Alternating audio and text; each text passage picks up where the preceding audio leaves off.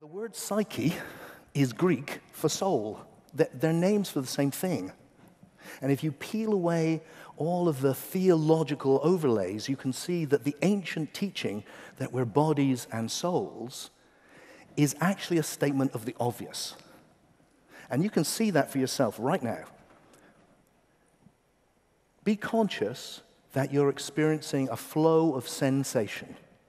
You're looking and you're listening. That's the sensory world of the body. But you're also experiencing this other type of experience, a flow of imagination, thoughts. That's the psyche or soul. And if you pay attention, you can see something remarkable that we just take for granted.